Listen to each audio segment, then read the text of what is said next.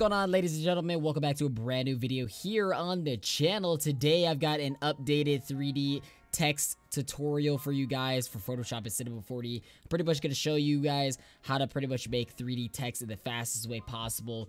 I made an old video, as you can see on the screen. This is my old 3D text tutorial that I made. It's kind of outdated. A lot of the processes were pretty long, and you know, I still get like views to this day, people like commenting saying, yo, this is a pretty good tutorial. I'm like, yeah, it's good, but, you know, I got a little better. So, you know, we're just going to make a new tutorial on that because that was a little outdated and, you know, people just need to have the newer stuff that's more efficient for your work. Now, with all that being said, let's get right into the tutorial. So the first thing you're going to want to do is click File, go to New, and then go ahead and make sure your width is at 1920, your height is at 1080p, resolution 72.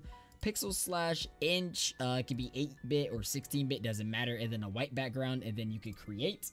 You're going to be presented here with a white background and a lock. You're going to want to go ahead and click the lock to get rid of it, click the eye to get rid of the white background, and there you go. You're here with a blank canvas. Then you're going to want to get any text you want, and then for today's tutorial, we're just going to type it tutorial, and then we'll use the font Death Star.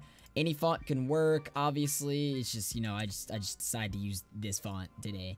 So we'll just make it as big as you want, and then go ahead and drag it into the middle here. Actually, no, I'm not gonna use that. Let's use Wascott. I like to use like more like cartoony fonts. I think they just look better overall. Sometimes some clean fonts as well. But yeah, we're going to use Wascott for today's tutorial. So you're going to want to make your text as big as you want. Doesn't matter, type whatever you want. Make sure the foreground color is black so you can see what you're doing. And then you're going to want to hold Control, go over to the right-hand side where your text is, and highlight over the T until you see this dotted box. You're going to left-click, and you're going to see some marching ants going around your text. Then you're going to want to go to your rectangle marquee tool, go on your text, just highlight over it, right click it, go to make work path, make sure it's on 1.0 pixels, and click OK. Then you're going to be presented with these like little outlines around your text. That's pretty much normal. It's just outlining your text for you to import it into Cinema 4D. So then you're going to go to File, go to Export, and then Paths to Illustrator. Make sure it's on Paths Work Path, click OK. Name it whatever you want. So I'm going to make it tutorial 3. Then you're going to want to open up your Cinema 4D. Go to your File Explorer. Scroll all the way to the very top until you see Quick Access. Click Quick Access, and then it should be like the very first file there. You just drag it into your Cinema 4D. Make sure it is on 1 centimeters. Connect splines is checked, and then click OK. So that's going to bring you to the next screen here. All you have to do is go to the project section here, click on the tutorial or your text or whatever. Make sure you go down here to the bottom right where it says position X, Y, and Z. Make sure the X is on 0 and the Y is on 0. Now you can move your camera around if you go to the top right here where this little like circle, the arrow, and then the cross section of arrows. If you hold this though, the like rotating tool, just hold left click and you can drag it around. You can rotate like that. If you hold the arrow up and down, then it zooms in and out. And then if you hold the cross section arrows, then that you can just pretty much move around. So the next step you want to do is go to your project section, open up the folder. You should see all these paths here. Just count out how many paths you have. So we have 1, 2, 3, 4, 5, 6, 7, 8. So you have 8 paths. You're going to want to go ahead and go to this little green box here, hold left click and click extrude, and then you're going to want to copy that about 7 more times. Well, since I have 8 letters, I'm going to copy it 7 times. However many letters you're going to have, that's how many extrusions you're going to make. So 1, 2, 3, 4, 5, 6, 7. In order to copy and paste, you do Control C, and then that's the copy. To paste, Control V. Then you're going to want to go ahead and take your paths and just drag each one of them into the extrusions one by one. That's just going to give them their little basic extrude, as you can tell on the left-hand side. Once you're done with that, go ahead and minimize all of these just so you can, you know, make your workspace look a lot cleaner. Delete your this bottom portion here. You don't really need that anymore. That's just saying that, you know, your text layer is empty. Go to the very top, extrude, hold shift, go to the very bottom one and left click. It'll highlight all of them. Go down to the movement here on the far right side and object and make it say 80. You can do whatever size you want. That's just pretty much, you know, making the you know, the depth of the text. I don't know who's gonna like make their text this long, but you know, that just doesn't make any sense. I don't know why you would do that. But yeah, I mean, values from like 50 to, I would say 50 or 80 is pretty good. So you're gonna go ahead and click the first extrusion, go to the very last one again, and hold shift and left click. You're gonna press hold alt and click G. That'll pretty much combine the layers into one, and you can rename it to say text. Go ahead and open it back up, highlight all of your extrusions again, go to cap, change your start cap to fillet cap, change your end cap to fillet cap, turn the first steps into 10, turn the radius into 3, on your start cap, on your end cap, put the steps on the 10, put your radius on 3, and click enter. Then you're gonna want to close your text, copy and paste that, open up your copied text, highlight all of them again, go to your caps, and put it on 20 for the steps, 10 for the radius, 20 for the steps, 10 for the radius, click enter. Go to your object, go to movement, and you're gonna want to move up your movement by 10 or 20, so we're gonna just make it like 100 or so. Then go to your original text, which is the first one that you ever made.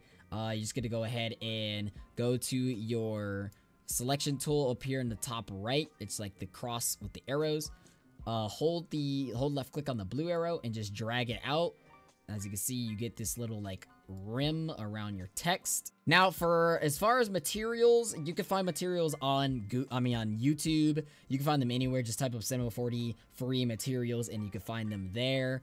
I already have preset materials, obviously, because I work on text a lot for my Fortnite work. So once you got your materials, you're just going to want to have to drag them into your Cinema 4D. Grab whatever material you want. Doesn't matter which one you get.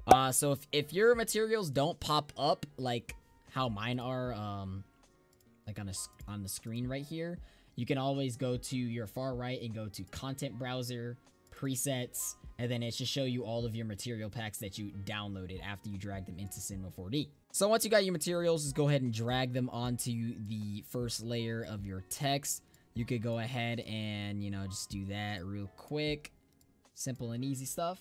Make sure you have objects selected on the far right so you can go back to your project. Open up the very first set of text that you created. On the far right hand side, you're going to see all of your materials. Click the very first one, go to the last one, hold shift and click. Then you got pretty much, you know, you're highlighted all of them. Go to the projection down here in the tag tab. Go change from UVW mapping to cubic, and then go down here to seamless and check that as well. Now for the back of your text, you're going to want to do the exact same thing. Doesn't matter what type of, you know, material you put on the back. Just depends on you. You just highlight all of them, go to projection, cubic, and then seamless. Make sure that's checked.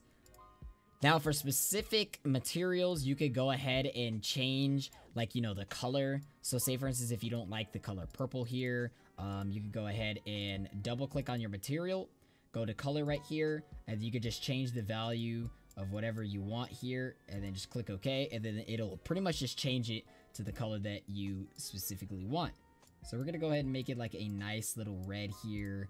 There we go. Make sure you minimize that. After you're done with all of that, you could go ahead and get a Lightroom. The Flash X Aether Lightroom does work very well, but I'm going to be using the Mondes Lightroom. That's just one of my favorites. So make sure you highlight both your text, Alt-G, put them in a group, and then rename it to text. Copy your text, go to Window here, go to your Lightroom after you loaded it in the Cinema 4D, and then Control-V, and then click yes, and then it'll pretty much put your text inside of the Lightroom. Then you're gonna want to get a camera, make sure the white box is enabled, go to the coordinates and make every value that has anything above 1, make it 0. Well, keep the middle section on 1, but everything on the other sides, make it 0.